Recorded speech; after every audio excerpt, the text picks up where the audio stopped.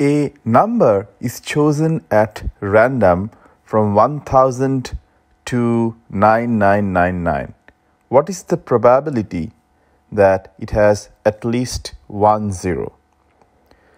A variation of this problem was asked in SAT, I believe, and this is considered one of the hard problems that you can get on a probability and permutation combination in SAT or other standardized tests. Now, there is actually a easier or a shortcut method of solving the problem, which I'm going to show you here.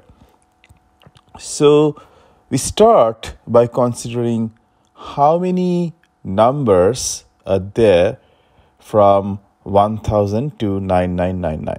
So that's kind of the total number of potential selections that I can have going through all of these numbers. So this is just a simple count. So this will be 9999 minus 1000 plus 1. So that's a total of 9000 numbers. Now, out of these 9000 numbers, if I pick one number at random, how many of those numbers, in how many ways can I select that number so that it has got at least one zero? So this is the question that we need to actually answer in order to find the probability. However, the easier question to answer, and that will help us solve this particular problem, would be how many ways can I pick a number from 1000 to 9999 such that the number would have no zeros. So we're considering the complement of what we have been asked, and in many cases like these, the complement problem is actually easier to solve than the actual problem. So we considered the problem as in how many ways can we pick a number from 1000 to 9999 so that the number has got no zeros.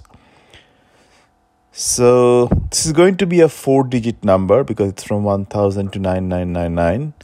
And in order to have no zeros in any of those four places, the number of ways in which we can select each of those 4 digits is basically any number from 1 to 9. So total number of ways in which you can place the digits so that no digit in any of those 4 places is 0 is basically 9 multiplied by 9 multiplied by 9 multiplied by 9. So it's 9 to the power 4, and that comes to 6561. So out of these numbers from 1000 to 9999, we have 6561 numbers that have got no zeros in its digits. So how many has got at least one zero? So that would be simply, you subtract 6561 from the total number of numbers you have from 1000 to 9999, which is 9000. So you get 9000 minus 6561, which is 2439.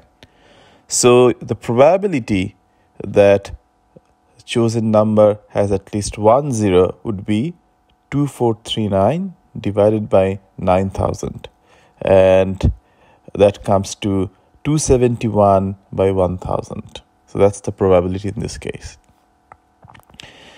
Now next, consider a similar problem which we can actually solve using the same strategy of going for the complement of the problem first rather than the problem itself.